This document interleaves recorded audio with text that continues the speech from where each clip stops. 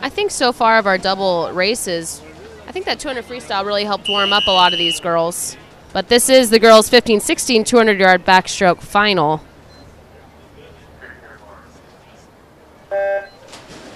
Teammates out in lane numbers 1 and 2, Bailey Williamson in 1 and Laura Hayes in 2 from Reno Aquatics. And the rest of the field unattached. In 3 is Jenna Bauer. In 4, your prelim leader, Tara Halstead. Lane 5, Nina Hayes. Lane 6, Marissa Neal.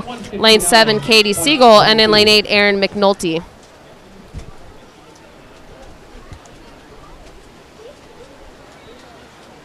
Very aggressive tempo in lane number 4 from Tara Halstead as she flips first at the 50 in 28:44, it appears.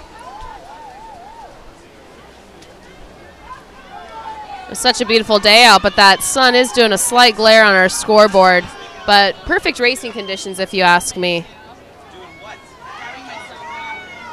The only argument might come from some of these backstrokers. I mean, most of these kids are from California and used to swimming outside, but if you're not used to swimming outside, backstroke outdoors can be a real challenge, as we see your leader 59:03 for Tara Halstead out at the halfway mark. Right below her in lane number 3. Keep an eye on Jenna Bauer here.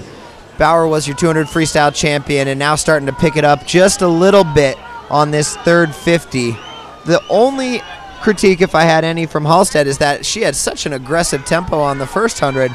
It'll be interesting to see if she can maintain that aggressive type tempo all the way through the back end. That looks to be exactly what she's doing here as they flip at the 150, though, Tiffany. Yeah, it doesn't look like her tempo is slowing down much at all. The last 50 is what's gonna tell us. But just to note, she was only a second off of the record this morning, which is currently held by Catherine Breed, who just broke the record in the previous women's heat.